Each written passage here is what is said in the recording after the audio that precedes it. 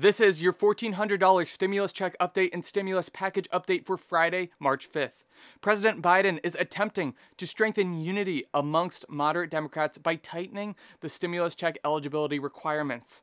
Not all Democrats were on board with the original $100,000 disqualification limit for single individuals and $200,000 for married couples filing jointly.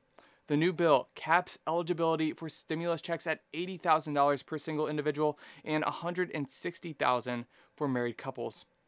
This new limitation reduces those eligible for stimulus checks by over 17 million people. According to the Washington Post, 11.8 million fewer adults and 4.6 million fewer children will get a stimulus check due to this modification.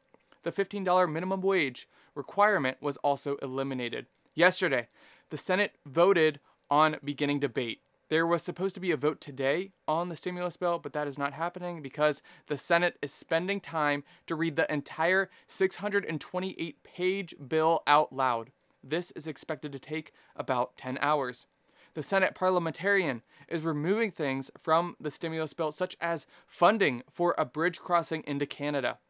The Republicans are pleased to remove provisions that are unrelated to COVID relief, but they are also stalling the process by creating amendments to vote on. This is a common negotiation practice. There is expected to be over 100 amendments. The Senate may be able to get a vote done by Saturday, but who knows? It's Congress. Again, they are spending time reading through the entire stimulus bill today.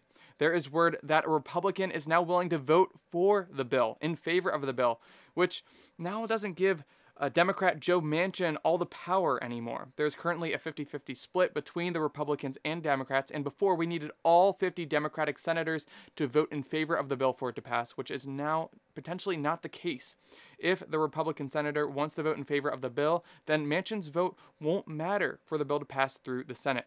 Vice President Kamala Harris breaks the tie. I will keep you in the loop. Make sure you subscribe to stay updated and drop a like if this video was helpful. Enjoy the rest of your day and stay safe, everyone.